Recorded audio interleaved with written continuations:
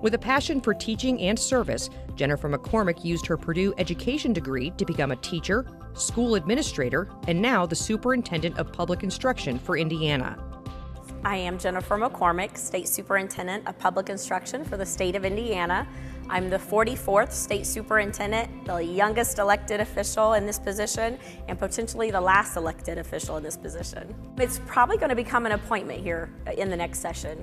Have great memories of Purdue. I had great friends there. I had great professors, great opportunities. We had a lot of fun at Purdue. I was a member of the Purdue Foundation Student Board and had a great opportunity to host a lot of important dignitaries through the John Purdue Club. One thing about Purdue that I still admire is the diversity on campus. You know, it exposed me, a kid from Henry County, I was exposed to a lot more. It opened my eyes to the world when I went to Purdue, which was extremely important. That molds who you are as a person. Purdue was instrumental in helping me achieve a goal. It also allowed me and launched me into great successes, into that giant leap into classroom experiences, into being a teacher. I was a principal, a local superintendent, now state superintendent, and have been honored in every role, but I believe a lot of that stems from Purdue. I taught 6th grade in general education. I also taught high school special education before becoming an elementary principal, and then went on to become a superintendent, which is K-12.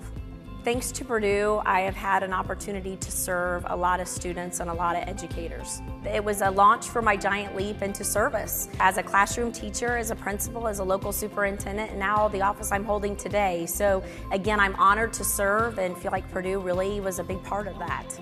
I hope that the footprints that I leave really stem around having opportunity for kids and for educators, and I hope that I've empowered them to achieve those opportunities and take advantage of them. That was Jennifer McCormick. Look for more stories at purdue.edu/footprints.